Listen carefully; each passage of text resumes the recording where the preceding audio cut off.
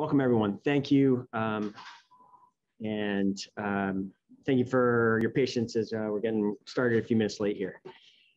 We are here today to talk about our beloved downtown and the steps that we are taking to support its economic recovery from the pandemic and ensure that it remains what it has long been, an authentic, vibrant public space that is full of economic opportunity and one that is safe, welcoming, and inclusive for all. It almost goes without saying that the last 2 years have been a time of unprecedented challenge for our 40-year-old Church Street marketplace. The pandemic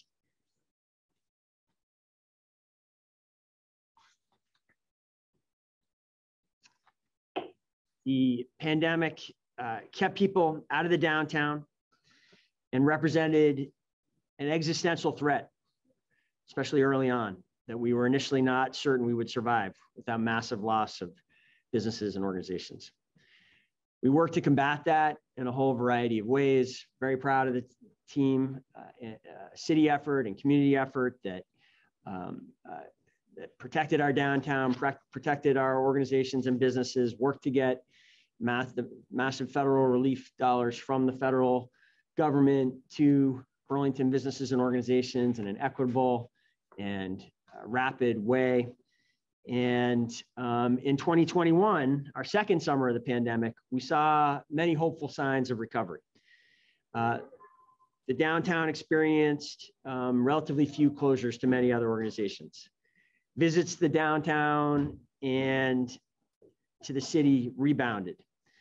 We opened the newly renovated City Hall Park and the fountain that was part of it, and we saw greater use of the park that we had seen in decades, with children playing and residents eating meals that just weren't physically possible previously. The major festivals returned to the downtown in a somewhat modified form, and we hosted a major new Juneteenth celebration for the first time. Numerous retailers and hotel owners have told me that 2021 was not just a better year than 2020, it was one of, and in some cases, the best year that some retailers had ever experienced. At the same time, we experienced problematic challenges in our downtown in 2021. Too often last summer, we experienced disruptive, intimidating, and even dangerous incidents in City Hall Park and on the marketplace. With a declining number of officers, the city struggled to maintain a public safety presence in our downtown. Incidents in City Hall Park forced some youth programming to be relocated. And even while we continued to enjoy a large number of visitors to our downtown, too many of those visitors and often female employees of downtown businesses reported that they felt unsafe. Many people said they shared this with me directly, Burlingtonians, visitors, employees. And today we are taking action. This kind of experience in our downtown is unacceptable. And what we're laying out today is a plan to turn this around and to bring and to protect our downtown. Turning this around is not going to be easy. We continue to face heightened levels of social and economic disruption in the wake of the pandemic. And as Chief John Miro will work through in a moment, while we have begun a robust effort to rebuild the department, the number of police officers available for deployment has declined further since last year, increasing our challenge. The city is fully committed to doing all that we can to ensure that downtown Burlington continues to be a great public space where everyone feels welcome and safe. To that end, today we are announcing a downtown public safety and activation plan. There are 4 major elements of this plan. And I've got a number of department heads here, and I'm going to turn it over in a moment to have them walk you through these different elements, but I'm going to outline them to start. First, in recent weeks, we have already changed the way in which our officers are deployed to increase the presence of police officers in the downtown. And Chief Miro will walk through the details of that. Second, we are supplementing the police presence with new and expanded investments in numerous other public safety resources. And to give you a sense of how this is going to work, we have some of the members of the team that is going to augment the police response here with us today. First of all, we have Corporal Kevin Wilson, who is a longtime member of the department. We also are joined here by one of our new CSOs, Nick Moore. People will remember historically the city has had 1 or 2 community service officers. We now have 8, and that program may expand even further over the year ahead. And Nick has been with us about 5 months, and we appreciate his service. We have a whole new capacity that we really did not have in the police department before the last year, and that's our community service liaison program. Anthony Jackson Miller is one of our 3 new CSLs, also a program that we may expand further in the year ahead. And welcome, Anthony. Thank you for being here. Street outreach has long been part of the city's public safety response, and representing the street outreach team, we have Tammy Buddha here. The street outreach team in recent years has dropped to around 4 street outreach workers most of the time. There's now funding in place to expand that to 6. We're currently at 4, but there's hope, there's optimism about that expanding in the relatively near future, and the funding is in place to do that. We also have Neil Preston here, and Neil is one of our first ever Urban Park Rangers, which is another new program launched by the city in the last year. Next to Nick is Aaron Moreau, who is playing a key role managing and overseeing this new Burlington Parks Recreation and Waterfront Initiative. We'll have some more detail on these new programs in the presentation to come. It's exciting to be with all of you here today. Thank you for being here. The third kind of element of this public safety and activation plan is to expand our capacity to offer help to individuals in need of support. And that is part of what the CSL program and the expanded street outreach program is about. It's also, we're not going to talk a lot about it today, happy to answer questions. It's also why we're pushing so hard to have the new Elmwood Avenue Community Resource Center and shelter pod community in place, so that the city is in position to offer more help than we have in the past. And finally, the final element of this plan is to activate the downtown and waterfront with a record number of events over the course of the summer. Between now and the fall, there will be over 140 programmed events in the downtown and waterfront area. And to speak to some of those events, that activation, we have Director Cindy White, Director Carl Nasrawi, and Director Doreen Kraft. In closing, I just want to add a few more things. I see this plan that we are announcing today as an important part of the community recovery, which I focused on in my State of the City last month. We've been through a historically traumatic and isolating time that has affected all of us and has made all of our social challenges as a society worse. To fully recover from this period, economically and socially, our downtown must be a place where everyone, regardless of race or class, feels safe and welcome to gather, connect, and reconnect, to eat, shop, and enjoy all that our city has to offer. To achieve this kind of downtown, we have long had and enforced basic civic laws, and ordinances. We will continue that practice this summer, looking to the police to enforce these basic rules when necessary, with patience, respect, adherence to this community's high standards for police conduct. I am grateful for the continued service of the Burlington police officers who keep our community safe, and I want all of them to know they have my support in this essential work.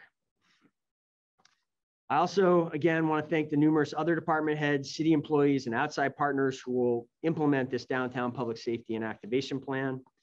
Some of those other partners I haven't recognized yet, and I'll want to just take a moment to do so. I appreciate seeing Councilor Joe McGee here with us, Kelly Devine, the executive director of the Burlington Business Association, longtime key partner to the city, especially on downtown issues. Thank you for being here, Kelly. I don't think I recognize the organization that Tammy works for, which is the Howard Center. I want to recognize their partnership in this as well. Our community collaborated to get through the pandemic better than just about any other city in the country through a remarkable team effort. And together, we will forge a successful recovery with the same kind of city and community collaboration. With that, I will now get into some of the details. I'm going to turn the speaking role over to Chief Murad, and I think I'm going to try to keep the PowerPoint in sync with you up here as you do so. You want? Okay. All right. I see. We're gonna rotate through because the microphones are over here. Okay. So is the chief? Is he gonna advance it, or are you gonna advance it? Okay. Okay. Well, hello everybody. Thank you very much for being here with us today and coming to hear some of the plans that we have in store for the city and particularly the downtown. I'm just going to briefly go through the plan, and then obviously I think the mayor is going to make an opportunity for questions at the end, and also others will speak before we get to that question period. Here's how we used to police the city. When we were a fully staffed organization, we were able to engage in a community policing model that was really dedicated to having a large number of officers in specific areas around the city, where those officers would have connectivity to those areas. They would get to understand the people and the problems and the potential of each area in a way that was very consistent. And that steady connection was incredibly important for the kind of community policing that this agency and the city deserved and had for about 25 years. Here we see a picture of that. This is an 8-officer shift. This does not show supervisors. Supervisors don't answer radio calls for service, and so they're not displayed in this area model. This shows non-supervisory officers. It does not show one CSO, which was our old model, one community service officer, primarily handling issues around animal control, certain other kinds of tasks, assisting police officers with traffic control at scenes, et cetera. We've expanded that role as we have been reduced with regard to police officers. But we had A area in the new North End, B area, which was essentially the old North End, C, which was essentially the Hill section in College, D, which was the downtown core, and E area, the South End. What we have been doing for the past year plus, as headcount fell after the decision made in June 2020, we have seen fewer officers on each shift. And being unable to have 8 officers and a full complement for area-based policing, we have moved to a model that was primarily covering North and South. This model really had functioned with 6 and oftentimes fewer police officers, sometimes only 5 or 4, and still only had 1 CSO. What we will be doing is leveraging the CSOs that we've brought aboard as part of our public safety continuity plan, which we presented to the city council last year, and the city council approved. The mayor, great support from the mayor in order to create this public safety continuity plan, which brought aboard additional community support officers, created the community support liaison position, and addresses the fact that we are not staffed the way we used to be. Historically, more than 50% of our calls for service have occurred in a circle that surrounds the downtown core. We are going to focus on that part of town where more than 50% of our calls for service are, with what remains of our resources, which are fewer than 50% of historical norms. We are going to have 2 officers when we have 4 officers on a shift, and we don't every day. Some days there are fewer. But when we have 4 or more officers on a shift, we will have 2 in the downtown core, 2 CSOs in that downtown core, and 1 officer as a rover north and 1 officer as a rover south. We call this the city center area plan to connect it to the area model that has been so successful for the police department and which the officers inside the department are tremendously invested in. They want to be area-based community policing officers. So the city center area basically takes a bulk of what used to be B and the bulk of what used to be D and parts of what used to be C and gives that the focus of the resources that we have. This may mean that response times outside this area may experience delays. An officer being assigned to the area does not mean that he or she can only patrol there. It means that that is where he or she is located until called elsewhere. Areas of proactive patrol and officer focus will be around the marketplace, City Hall Park, the Fletcher Free Library, North Winooski Avenue, the Downtown Transit Center, and Elmwood Avenue. And it's not merely officers and CSOs who are part of this. There are a number of resources available to us that we have been both augmenting and building new. So the community service officers, again, as the mayor said, we've had these positions for many years, but normally only had one on the day shift and none on the evening shift. We now have 2 per shift. And that is important because we have also changed our priority response model to take a number of what were priority 3 calls and make them CSO only response. We have the CSOs. We will have beach and parkers as we have in the past. They're the folks who patrol in yellow shirts, bright yellow shirts. You'll see them on bikes on the marketplace or on the bike path. They work in the parks as well. These are oftentimes students who are in between, who are off for summer during the college years, and they are not police officers. They don't have enforcement power, nor do CSOs, but they do have the ability to be a presence for the municipality and to project that municipality's presence in a way that gives people an opportunity to ask questions, that gives the opportunity to see things that are happening and report it appropriately. They do carry radios. We will have private security, which is something that the city worked with last year. The extent of that is up for determination right now, is being determined right now. But last year we saw them in the parks. We saw them on the marketplace. We saw them here in City Hall. And finally, we have the community service liaison position, which again is a new position that we invented as a component of our public safety continuity plan. This has been a tremendously effective and useful role. Basically, what it does is it functions as a mental health detective almost. In the same way that patrol will take calls for service, answer those calls, address the call to the best of patrol's ability, and then say, if there's additional investigation or work that needs to be done, it's going to have to be handed off to our detectives. Patrol also goes to issues that surround mental health or substance use disorder or houselessness. And they say, we are going to address the situation in front of us. We're going to put a stop to the immediate concern. But what do we do next? That's a little bit beyond our needs. And the radio is calling me for more jobs anyway. So who do I give this to? I give this to our community support liaisons, and they refer it to the CSLs. The CSLs, therefore, are both downstream and eventually they are upstream helpers as well, because the more of those kinds of calls we can service properly after a police intervention, the fewer of them become a police intervention again down the road. Street outreach, and I shouldn't be talking about this when the person who directs it and is the most expert in it is right behind us, but street outreach functions in a similar way to patrol, in that it is out, it picks up calls for service at times, it also does a huge amount of proactive work, but they also do a certain amount of case management. And finally, the urban park rangers, and here too, not my area to speak about. This is definitely Director White and her ability to articulate this new program, brand new to the city, that is going to have an impact on making certain that there is a municipal presence in the parks that represents an ability to maintain a sense of order and safety. So I think with that, I'll actually step down and let some of those others speak if it's time. Great. So you want to go ahead and talk about the park range? Sure. Great.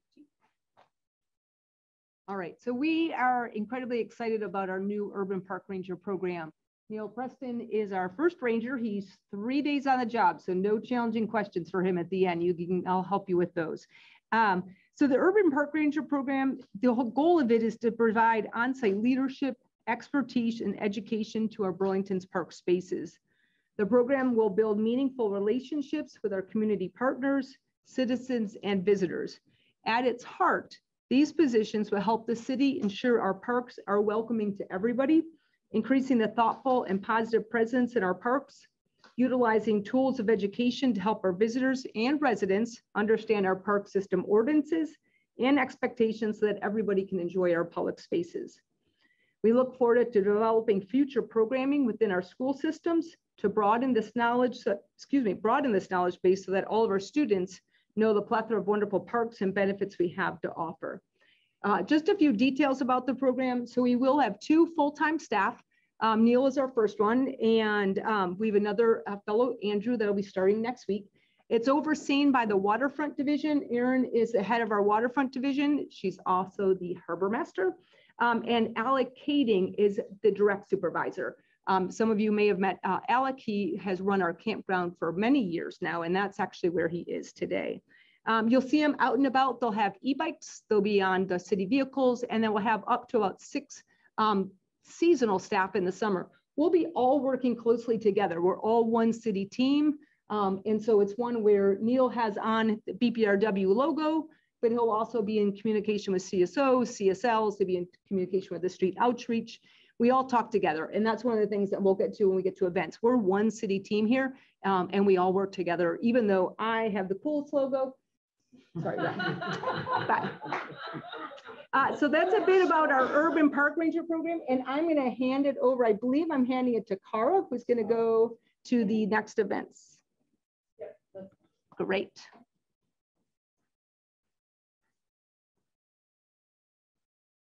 Oh, while we're sharing these. Oh, you sharing? Yeah, Yeah, that's fine. teamwork. Hi, I'll kick us off just by saying I think I think many of us know that when we program our public spaces, it creates a sense of fun, order, security, and it's welcoming to everyone. So during this time, we are very focused on making sure that we're back in full force this summer, welcoming tourists and local residents as well, and making sure there's fun activities for everyone out there in our public spaces. Some of these I'm going to leave to Doreen because I think some of these are BCA run events. Yeah, well, with everybody's help, because it really does take a village to bring this all together. And I just want to say that I really feel with this team that you have represented today that it is Burlington throwing out the red carpet and saying, welcome, welcome back, welcome coming back from a very difficult time. We are here, we are a community, we're united, and we're going to create the best spring, summer, fall season that you've experienced in many, many years. And we're going to do it with a lot of joy and a lot of love and a lot of creativity, because the one thing that Vermont has an overabundance of, is that possible? No, is the creative economy, and so many individuals that are going to bring a very special meaning to Burlington. So we're going to do noontime concerts, 24 of them throughout the summer. The splash pad, if you haven't experienced the joy of screaming children and adults running through the splash pad, please join us. There'll be parties twice a week with some of the best DJs in our land here to augment that fun. There'll be evening concerts called the Twilight Series every other weekend, Friday and Saturday night in the evening. Really going to bring quite the lineup of some of the best bands in Vermont. There are flicks in the park, so outdoor movies. And during the Jazz Festival, for example, we're going to be running some films with full jazz accompaniment to old silent films. Pretty special night. There's the Spotlight, the Community Spotlight, which is a way that we have noontime conversations and afternoon conversations with artists in the community so that the community at large gets a chance to understand the process of making and creating work. There's Listen Up. And then of course, the major new addition this year, BTV Market, which is an expanded artist market with makers and micro businesses and entrepreneurs and new BIPOC businesses that are just going to bring some of the special things that are created in this community, many of them and most of them here in Burlington, so that they can be enjoyed by the larger community, both our residents who come out and love this, as well as our visitors in town. So that's a little bit of a taste of what's happening, but you know, don't miss any day of the week. There'll always be something happening in the park. I feel like it's a, oops, I'm in the wrong direction. I think you got there. No. Oh, was it the right one? Yep. Oh, thank you. Oh, that's yours. I always, but I just want to say one thing. It's a little FOMO for me whenever I go away. because there's always so much fun happening at downtown that I'm always like, wait, I can't go away this weekend. But thanks. You can go away one weekend. I can? Okay. So in order to reactivate the Church Street Marketplace, we have revamped our cart vendor program. We've added mentors and a lot of new carts as part of our micro business incubator program. You'll see lots of different food and retail options on the street. We have also added in minimum attendance requirements to ensure that the street is activated as frequently as possible. We have pop-up food vendors in City Hall Park on the area that we call the College Street Terrace. We did that last summer to a great success. We're gonna have live music with family games every Wednesday on the marketplace. That'll be in front, right around Homeport, right in the middle block. And that's going to be a daytime activation for families. We always have our street entertainer program, the Buskers, and we're bringing back Artists in the Alley. As you may remember, some of these programs were suspended or limited during our pandemic, and we feel that bringing these back is really going to reactivate the core of our downtown. This is not one more time. loading. Oh, there we go. Oh, I gotta do one time. I'm gonna Oh, good, thank you. just do that. That's even more. There's so much going on that we used the whole slide up. All right, so lots of great major events going on in Burlington this year. BPRW hosts some of those down on the waterfront, and then many of them here, City Hall Park and at Church Street Marketplace. Just calling out a few of them. One of them that already happened. We had Kids Day this past weekend. One of the days was at City Hall Park, and it was just a great success. Ice cream, sunshine, 80-degree weather, a fountain going on, a circus in the park. It was hard not to have an amazing day for our families.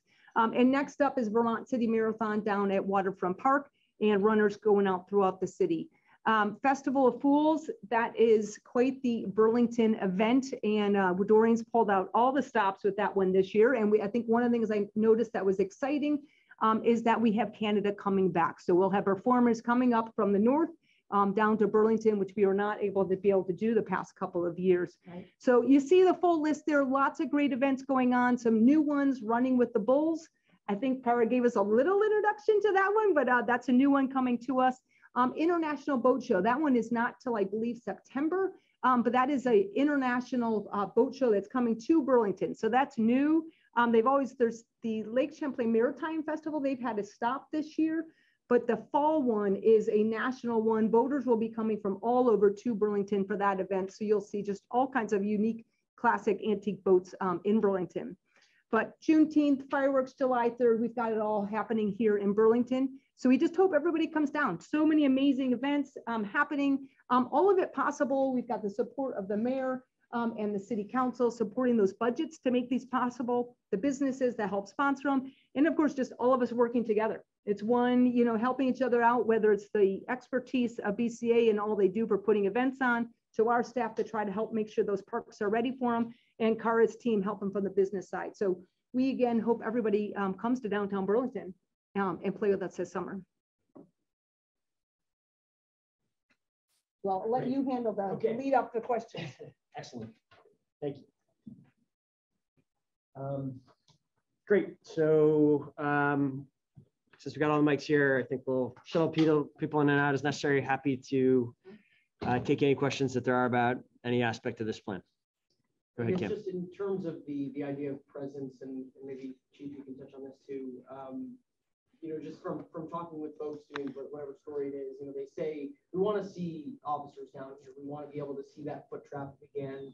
I mean, how important is it to have that presence? I know we've talked about it time and time again, but now that you have this plan, how will it work, and will it work? Well, Kim, having a public safety presence is important, and we struggled to provide that sufficiently last summer, and the plan that we laid out here today is intended to do just that, is to have a stronger, multifaceted presence. This new police deployment is part of that, so there should be we're going to have as regular presence as we can with the current limitations of the department, and we're going to augment that with all of these other professionals going forward. was on the radio this morning and got some feedback on the radio that people already sense some positive difference, and we're going to be working very hard to continue that and build that. Chief, do you want anything else about that? Sure. I think part of the question is, how can we do more with less? And that is sort of the picture we have. If this was the model that we were working on for the past year, essentially, it's 6, right? This is predicated on 6. So is this, but it's a different mix of 6. We've lost officers. We are going to continue to lose officers for the rest of this calendar year at the least, even if we are able to bring aboard officers for our August Police Academy, which I am hopeful we will. But we will still lose a net number of officers owing to projected departures, tenure-related departures, et cetera. So we've instead beefed up the number of CSOs we have. So we go from 6 to this. What else changes? The other thing that changes is where those are deployed. And frankly, what we are doing is focusing on the center city area, which is where, again, history tells us more than 50% of our calls for service, of our overall incidents, occur in this area. We are putting resources specifically there in a way that this model did not. This model was about splitting the city, about having equal numbers of officers in both halves of the city, and was an attempt to approximate this as best as we could with much limited resources. This is an effort to address the core part of the city, the city center area, where we have been hearing from people that they have not felt the kinds of presence that they want to feel with regard to officers, with regard to patrol. Now, a key to this model is that this is predicated on 4 officers being available for that shift. We don't have 4 officers available every shift. We have amazing officers, terrific officers, but they're human. They sometimes get ill, they go sick. This one went and ran a half marathon in Antarctica. So we end up having people who are not always available for us at all times. Sometimes we don't have 4. If we have 3, this plan is not able, and we will probably go back to this model on those days. The other issue is, what is our call volume going to be? This past weekend, between 3 o'clock on Saturday afternoon and 4 a.m. on Sunday morning, we had 58 calls for service. 58 incidents that included gunfire incidents, included shootings, included stabbings, included domestic assaults. It was a tremendously, tremendously busy 14-hour period. If we have periods like that, then the ability for all these officers actually to be on the marketplace, or actually even to be patrolling the north or the south as the Rover North and Rover South, is tremendously limited, because they are eaten up through that shift by the calls for service that they have to address. And while we normally stack about 13% of our calls, we stacked 17% of our calls during that very, very busy period on Saturday because officers were extended. That is, that they were overextended in their work. So those, I think, are answers to your questions. We are trying to do as best we can with what we've got. And I'm telling the officers that we need to make certain that we are hearing our neighbors' needs for service, that we are calling upon ourselves to do what we can for our business partners, for our neighbors, for the people we serve. Hearing the mayor's support on these issues is tremendously important for us and for the men and women inside the police department. We need to know that we've got the community support as well on these issues. Because frankly, when we have fewer people available to us, it actually means that sometimes incidents don't go as well as we want them to go. A lot of our training is predicated on having enough officers, sufficient numbers of officers, to be able to handle a situation with multiple people doing multiple roles. That's a little bit stretched right now, but we're building other capacities in order to address that. And you see a number of them here. And you hear all the extra plans that are out there beyond police about what makes this a strong community. A strong community is a strong community because it is a strong community. It sounds like a tautology, but it's not. If there are people in the downtown, there are people in the downtown. If we tell people to come and people come, that alone makes a place safer, more secure, and reinforces that safety in an ever reinforcing circle. So we're hopeful that these kinds of events bring the right people into the downtown and make it in a place where we can actually feel like the community we want to be. I'm sorry, sir. Well, thank you for that, Chief. I guess I just want to add to that, you know, there's a couple numbers thrown out there that I think are important numbers for people to have in mind. And, you know,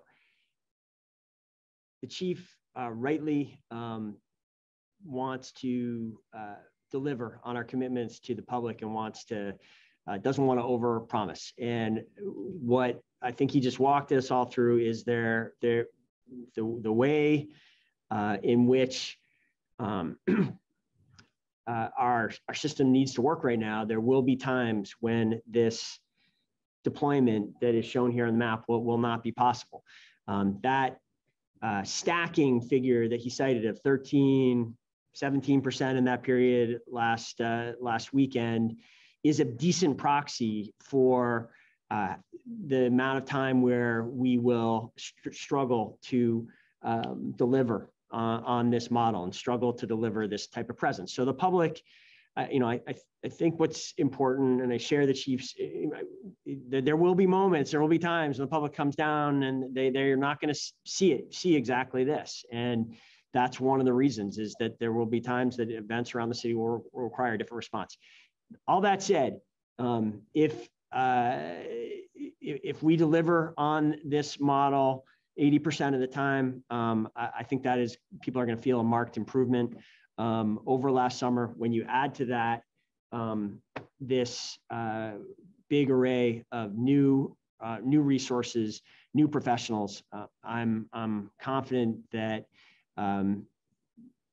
like was said earlier, the city is going to feel open and welcoming again, and we look forward to seeing everyone back downtown this year. I was just wondering, I know that the event, you're talking about the events as a way to kind of add a more inclusive atmosphere to the downtown, but don't events like the marathon, the fireworks also require more staffing? You want to speak to that, Chief? I mean, it does take different types of posture. They do require different kinds of staffing. So the marathon is in a different route this year, and it's actually going to require fewer police officers because it is not using as many roadways. And as a result, it doesn't have to have as many police officers controlling intersections. By Vermont law, a lighted intersection has to be controlled by a police officer, whereas other kinds of intersections, stop signs, et cetera, can be controlled by volunteers even. We do use our community service officers. We have used other employees to do non-lighted intersections. The marathon's route change means that we're going to be able to service that with fewer officers than we have in the past, but we also routinely bring in outside agency officers for that event. Actually, outside agencies love to sign up for that event because it's a wonderful day, and it's terrific crowds, and generally is a really fun time. The 3rd of July is a little different. That has always been a Burlington Police Department purview, and dealing with the numbers of people that we have coming into the city has always been Burlington's task. We do not use outside agencies for that, with the exception of a handful of UVM officers or South Burlington officers up at the jug handle or on the campus where the buses depart. And we usually get assistance from our partners at the Vermont State Police. We're very grateful for that with regard to their tactical units that will be in the waterfront area. But the bulk of the policing, that is at the major areas of the waterfront, Oak Beach, at North Beach, and then the traffic out after the event, which is the biggest issue, has always been done by Burlington Police. We are going to be very differently staffed for that this year, and we are not staffed nearly the way we have been in the past. So last year it functioned, and last year was a smaller than normal July 3rd. If this is a fully sized July 3rd, we're going to have some changes on where parking and outflow traffic happen. And do you mind, while you're up there, just saying when the shifts are throughout a given day? 4 options per shift. Yes. When do those shifts begin? Sure. So we have not changed our shift structure. Our shift structure remains a 3-shift structure. We have a day shift that essentially goes from 7:45 at 7:30 until 17:30. We have a evening shift that goes from 16:45 to 02:45. And then we have a midnight shift that goes from 10:15 until 8:15. No, the midnight shift does not have 4 officers, it has 2.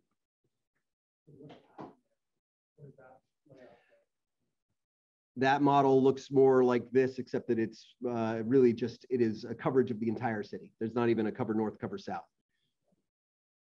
I guess especially where you have, I mean, the incidents that we've seen this last weekend during that kind of late hours, I mean, having to pull guys in and gals in And to do that, I mean, how much of a struggle is that going to be kind of moving towards this model as well?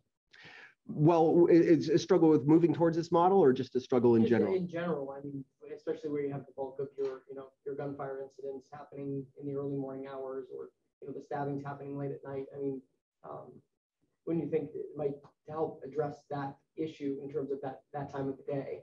I mean, kind of what should folks expect from BPD? Well, as it turned out, the fact that we'd had a stabbing around 2 a.m. was a good thing, because then we had enough officers on hand for the 4 a.m. shooting. And we had not sent them home at the shift end, and had actually called some in as well to assist. So we really wouldn't have had the same kinds of resources for that 4 a.m. gunfire shooting incident. We're going to deal with this as we deal with it. And on some level, this is something that we've always had to experience. It's just been of a different scope and scale. So it is always possible that some sort of cataclysmic event could happen and overwhelm even a fully staffed police department. And you have to do with what you can with what you've got. We simply are in a different kind of position right now with regard to staffing. But as in my history as a police officer, I've been at multiple major events, including the Boston Marathon bombing, the Chelsea bombing in New York City. Those are events that frankly can overwhelm even fully staffed agencies. And you deal with what you can deal with, and you function in the way you can. We're going to be doing that a little more often than perhaps we would like, but we will be doing it to the best of our ability, and with the best ability and the best to give that the men and women inside the Burlington Police Department have. What is the head count at right now? 66 on the books, 57 effective. It's 57 who are available for patrol at this moment. How does that compare to a year ago? We were at, I wouldn't know the exact date a year ago, but I believe we were in the low 80s a year ago. Do you expect that number to drop off by the fall? Yes.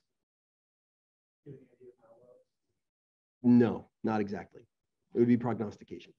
So what percentage of calls for service happen during the midnight shift? Percentage is low, but the number of calls for service that are of a higher priority is disproportionate and goes up. But I don't have the exact figures. It was a component of a heat map that we published when we talked about the possibility of not having a midnight shift. It is a good deal. It certainly does. There are fewer incidents at that time, but many of those incidents become more significant. Mostly because quality of life incidents require somebody awake to be bothered by the kind of incident that it is. Somebody's, too noisy, or something's happening, and people are asleep. Then those kinds of quality of life incidents are not noticed, but big ones are. The midnight shift would be the types of incidents that maybe a CSO or a CSL would not as easily respond to. That is correct. That's correct. It sounds like hiring has really picked up since this week.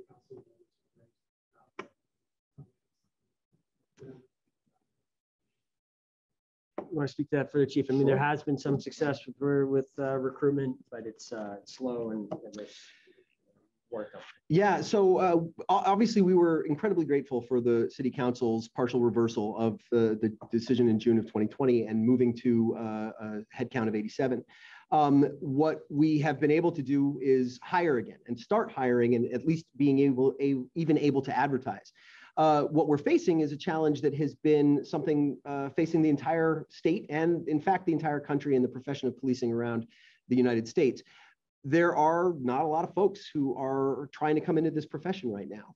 We have brought aboard a total of 3 people since the decision was made by the council to allow us to hire again.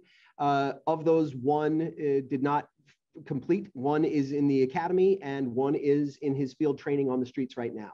I have high hopes for both of those 2 officers. The one who's in field training, exemplary officer, was a former member of the street outreach team.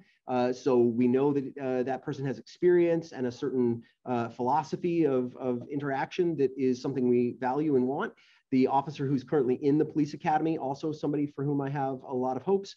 We're working to hire, and my my recruitment officer has a lot of plans, put together an advertisement that we did on WCAX is working hard at making sure that we keep up with candidates in ways that we haven't in the past. We're much more proactive about really engaging with them, trying to bring them in and not lose them and let them wriggle off the hook, as it were. But ultimately, what we need is a system that allows us to compete directly with our local peers and ultimately with regional peers as well, in order to bring people into the profession, not as recruits, but as what we call lateral police officers, people who are already certified police officers elsewhere in Vermont or in other states, who can be brought aboard in a somewhat quicker fashion and be officers on the street faster than a recruit who has to go through the police academy. To do that, we need to change our narrative. We need to be able to tell our story and be able to really connect with the people who we hope to make members of this team. Sorry, I want to add to that real quick. So the chief described this rebuilding plan has begun. We are doing some new things we haven't done before, like these television advertising. On this coming Monday, the chief is going to be laying out the budget proposal for the council for the next year, and as part of that, we'll be laying out a kind of the next stage of that, a robust rebuilding plan that will be resourced and that will involve a number of additional new initiatives to retain and recruit both new officers and laterals. So it's really, we'll be ready, really focusing on that on Monday. But it's a key part of this related effort.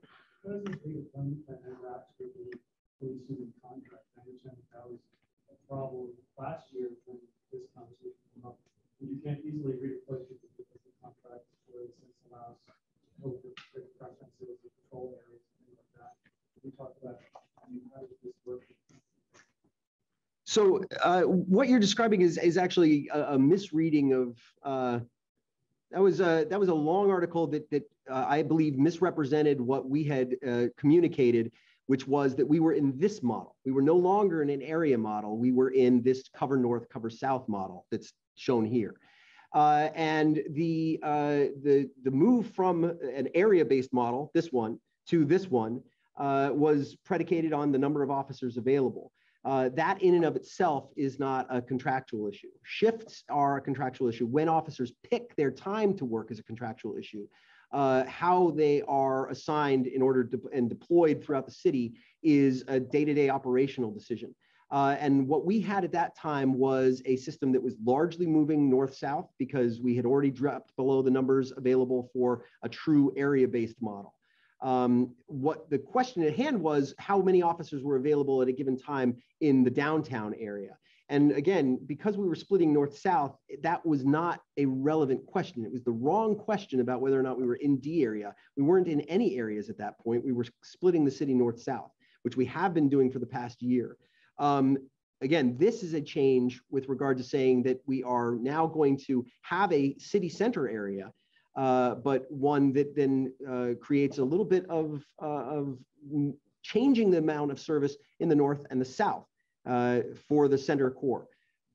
The idea of north-south was a more evenly distributed amount of service across the city, but that's one that we are seeing that we need to really focus in on this downtown center area instead. How quickly can you shift from north-south to the plan that you just laid out? It's happened. I just mean that you mentioned that if there's a number of officers who don't show up or whatever, sick or whatever, that you would shift back to the north-south. Is that like a call that can be made pretty instantly, or? Yes, that's a determination that would be made by the officer in charge on a given shift. Okay. So there's only 3 of us today, maybe because somebody's running a half marathon in Antarctica, and so we're going to be doing north-south. And maybe we don't even do north-south if there's only 3. Maybe we do coverage across the whole city. That's going to be a determination made by an OIC based on how many resources. And there's also the question of whether or not somebody's going to be coming in partway through the shift at noon. But there's some other things in the works as well for us to try to maximize the resources that we have. But ultimately, the answer to your question is it's a determination by the officer in charge. Quickly, number of gunfire incidents so far this year, and then can you just touch on the morale right now? So the number of gunfire incidents, I believe, is 8. I think that is the number that we are at. but I might have to get back to you on that one. There was what is morale? You know, morale inside the department is a tough question. I think that there are different kinds of morale. There's internal morale, and then there is sort of external morale. The internal morale of how do I work with my coworkers? How do I feel about the mission I have? How do I feel about this work? Actually, I think is pretty high right now. I think there is a sense of camaraderie and teamwork inside the agency that is laudable and is a testament to the men and women and the degree to which they want to serve this community. They are your officers. They're our police officers. With regard to other kinds of morale, how they feel with regard to exhaustion, with regard to working more overtime than we historically have seen before, with regard to feeling that they're not entirely staffed the way they want, with regard to feeling that they can't deliver on the way, on the kinds of policing that they historically have delivered and want to deliver, then you have a different kind of picture. And nobody wants to feel that they are less than their best. No one wants to feel that you know, they are not delivering what they are trained or empowered or accustomed to delivering. And that definitely can have an impact.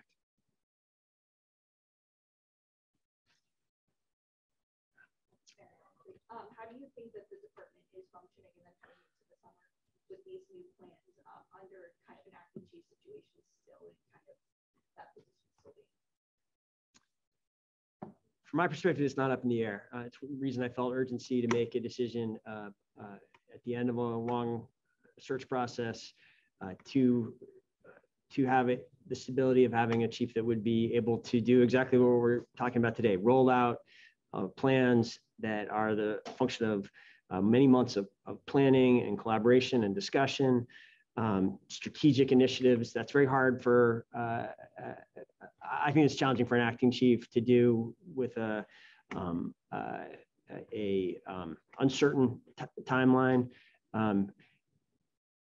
You've seen this plan today. This rebuilding plan is coming out in days to come. You're going to see next week a significant data report, statistical report being issued that the chief has supported as well. All of that, I think we're in a far better place today to be able to do this work, roll out these initiatives, make forward progress because we have stability in the chief's position. It is, I think, what clearly you're referring to the fact that that confirmation of the chief resulted in a 6-6 council split, and it is something I still have some ongoing conversation with councilors about, and hope that so I think would be better if we get to a place where there's this full confirmation. But we're already in a better place than we were during that extended period without clarity about leadership at the top. And last one for me, in terms of the plan for downtown, how involved were businesses, or how much input did you kind of take in from business owners around here?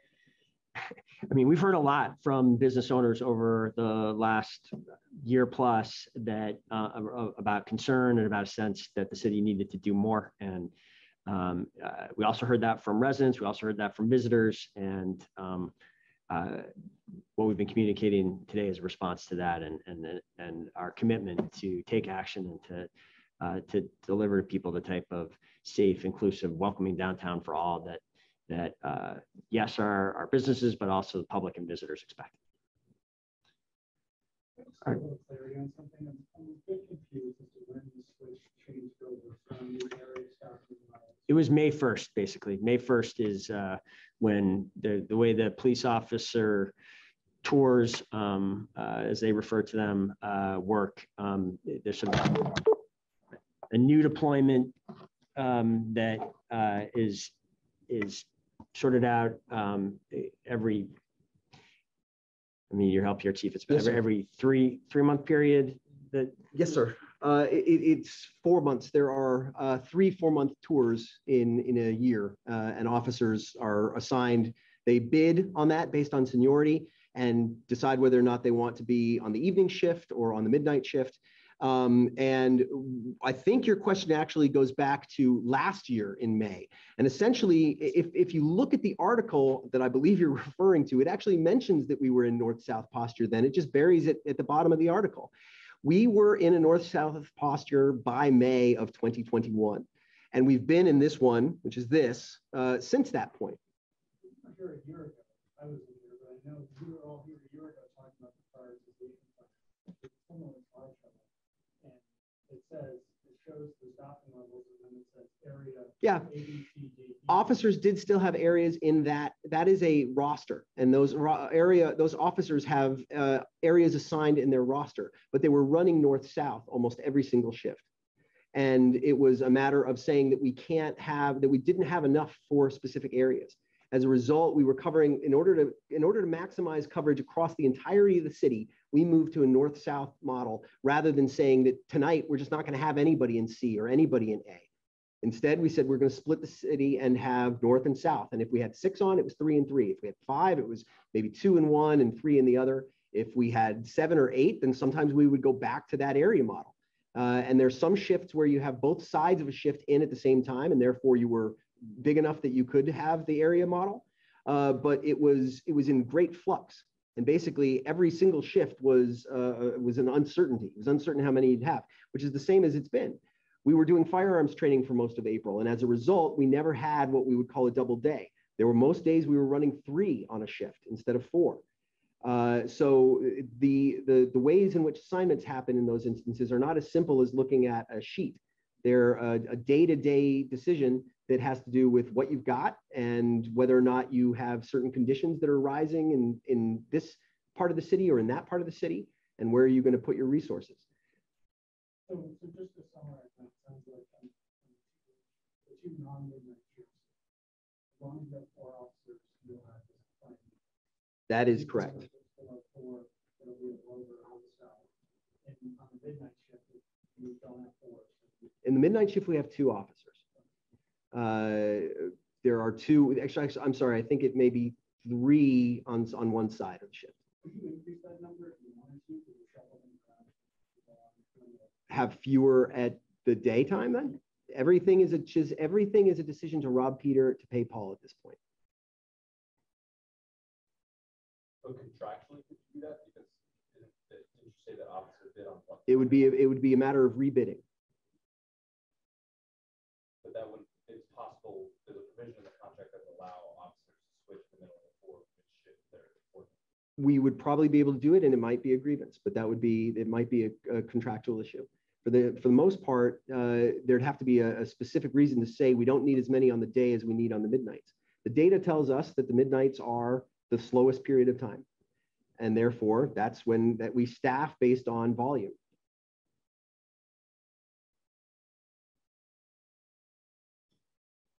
I think that's a key point to this. What this represents, what this map represents, what we've been trying to communicate today is a prioritization of staffing, using our limited resources to staff daytime hours, daytime shifts, and to focus them to a degree that has not been the case until now on the downtown center city area, where we have a disproportionate number of incidents. This is a data-oriented approach. This is essentially that rectangle there, more or less rectangle, is within that area is where more than 50% of the incidents over the course of a year take place, and we're dedicating half of our officers and centering these additional CSOs in that area and supplementing that with the other initiatives that we talked about today. Again, we've been in this new posture since May 1st. There's some early indications from conversations I've had with downtown stakeholders that difference is being felt, and we are very committed to continue to work on this and have this be a success. It is essential from my perspective for Burlington to continue to be what it's always been. We have to be a place that feels safe and welcoming to everyone, and this new posture and all these other resources and initiatives is how we're going to achieve that. Appreciate you all being here and being with us for a long time, and we'll talk to you all again soon. Thank you.